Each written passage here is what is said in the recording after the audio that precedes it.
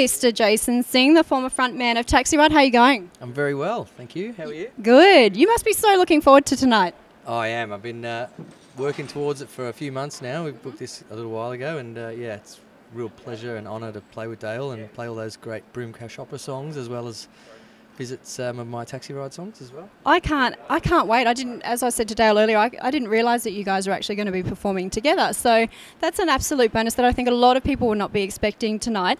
Tell us though what you've been up to since you've been writing solo and going it alone. I just finished a record, actually, my first solo record, and I made that with Charles Fisher, who's a legend of the Australian music business. Air Supply, yeah. Savage Garden. Yeah, all those great bands, and pretty much just holed up in his house and wrote 10 great songs, I think, and I'm really happy with it. So we just got offered a new deal, and hopefully it'll be out before the end of the year. Yay, that's great news. Really good. You My also mum's happy. Oh, that's good. We've always want to impress Mum. I also know that you recently collaborated with Todd Watson Yes. for Life As You Know It. That's quite a departure from what the music that we know of that you performed with Taxiride. Is there intention to do more of that dance genre?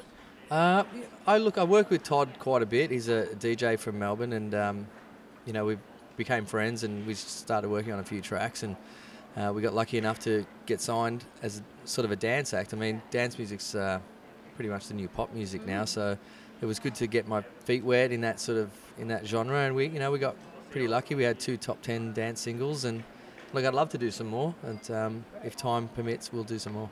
Good stuff.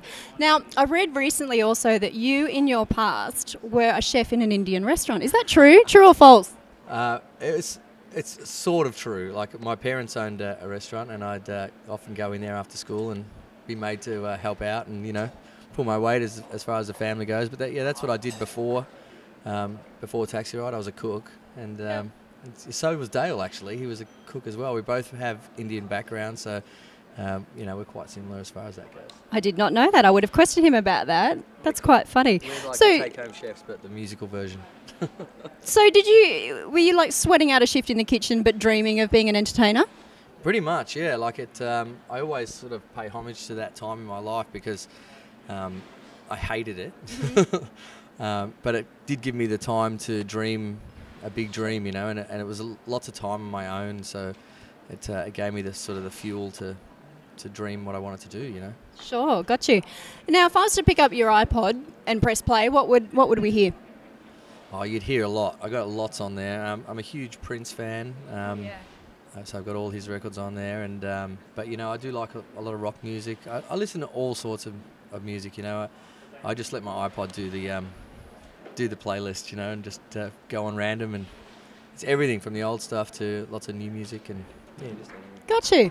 All right. Now, on your website, on your Facebook page, you tell us the best way to predict the future is to create it. What does the future hold for Jason Singh? Well, I'm not sure. Hopefully just lots more shows and be able to take out my new record, and it would be great to have the success that Taxiride had on my own and show to myself that it wasn't a fluke the first time, and we'll see what happens as far as that goes. But just lots of gigs and getting out there now. It's been 2 years in the making, so it's time to take it to the masses, I think. Sure, I'm sure it's going to be a huge success if past success is anything to go by. So thank you so much for your time today. Have a great time tonight.